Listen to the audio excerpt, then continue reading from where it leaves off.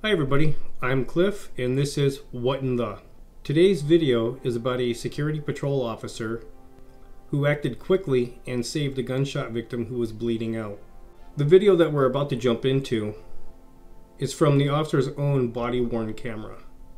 According to the information I received, the patrol officer had completed his stop at a 7-Eleven convenience store in Santa Fe Springs, California, and was just getting ready to leave when a bullet-riddled SUV limped in on a flat tire.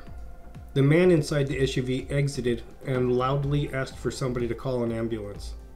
The patrol officer exited his car and approached the man and quickly realized he had been shot and was bleeding out through the severed veins of his right arm, along with a grazing gunshot wound on the left side of his head.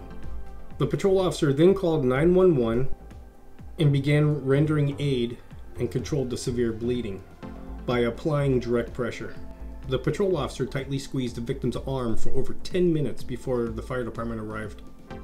While watching the video, imagine being in the officer's shoes. You're trying to keep somebody from dying. You're squeezing as hard as you can to control the bleeding, waiting for help to arrive.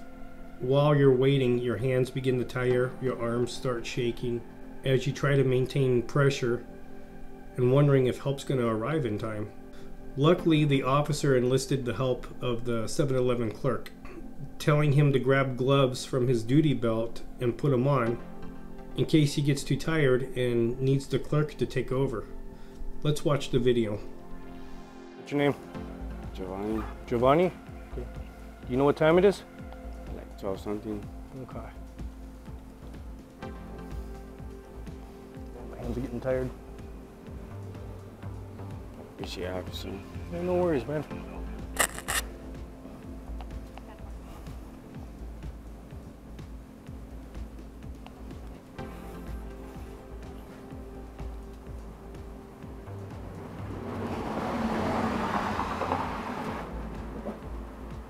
How's my head? I think I shot in the head. I can't really tell. Right in the front. I hear sirens. Don't push on it, whatever you do. Okay,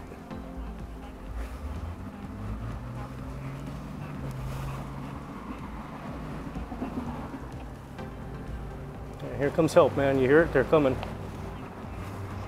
Oh, shit, son. Just hang in there, all right, bud?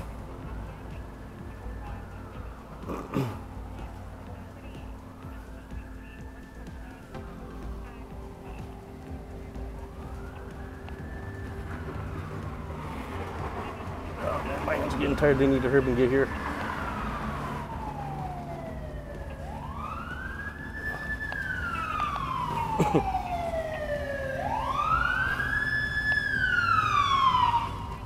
Flag them in.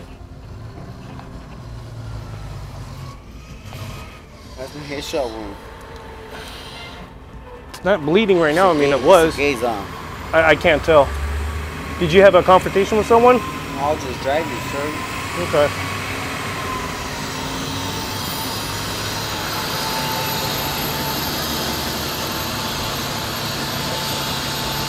That's a fucking fight, man. They're gonna help you, man. Just relax. I appreciate it, sir. Thank you. No problem.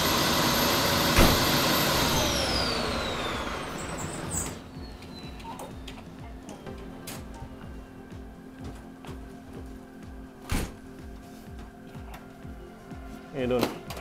Here, can I get someone to take over for me? Yes, my hands are getting tired. Yeah, this gentleman right here. We go ahead and apply direct pressure, right?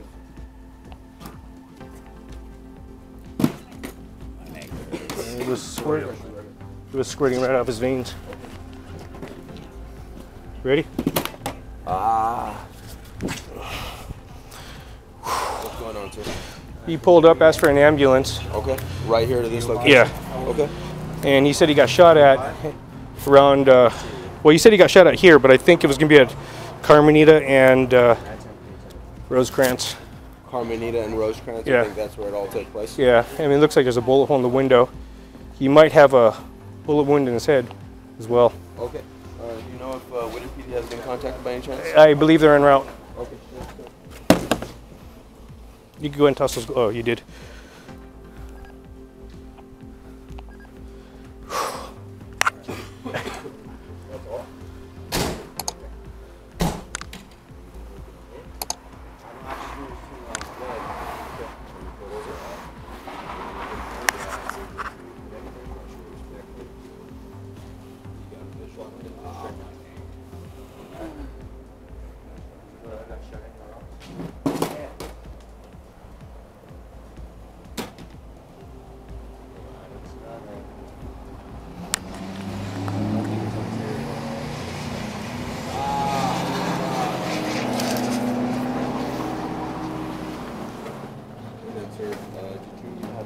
was driving by? Or No, I work here. I patrolled the 7-Eleven here.